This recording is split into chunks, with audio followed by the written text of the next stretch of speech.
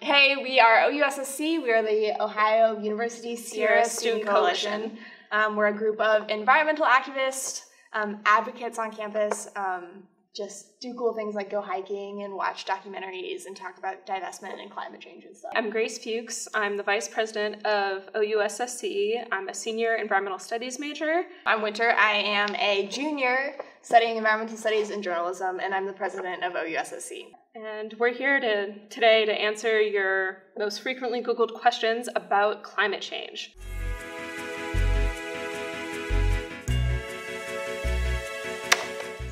That's me.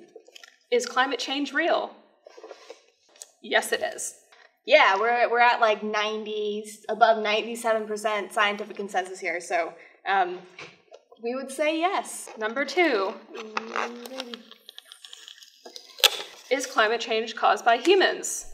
Yes.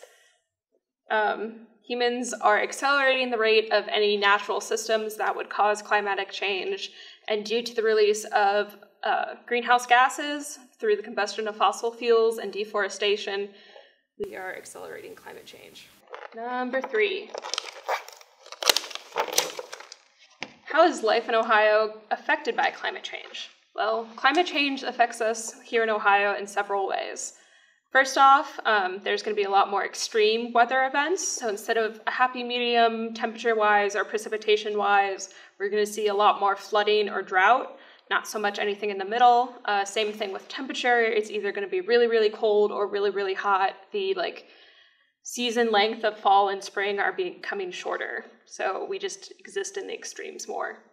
It's one of those things that in Ohio it's not as apparent, right? Climate change is this huge, more invisible force. And around the world, you're definitely seeing things like crazy fires and typhoons, but sea level rise. Sea level rise, exactly. I think more importantly here is that we have a lot of contributions to climate change that are affecting places who are experiencing more direct impacts. Dun, dun, dun, dun. Number 4. Did climate change cause the polar vortex? The polar vortex is the massive amount of freezing air that comes down from the Arctic and spreads across the Midwest and Canada. The time that we're filming this, the polar vortex was just a week ago, and the entire Midwest experienced absolutely freezing temperatures. Climate change certainly influenced the behavior of the polar vortex. The polar vortex and the jet stream sunk down from the Arctic, bringing all the cold air because the Arctic air is much warmer than it normally is, and it was pushed downwards to us in the Midwest and the US. It causes, blizzards, it causes freezing temperatures, and that shift in the air mass happens because of the warming Arctic and North Pole. Since that is warmer than usual, the mass differences push the cold air onto us. So school being canceled was a result of that. Yes. Climate change. We shouldn't tell people that.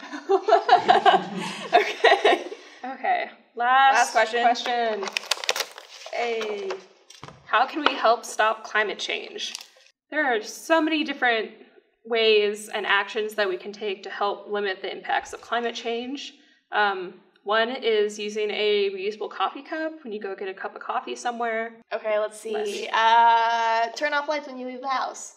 Join OU Sierra Student Coalition. Vote for politicians that stand for sustainability and green ballot initiatives.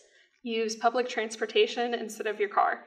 Buy electric vehicles. Try to buy things secondhand if you can instead of brand new.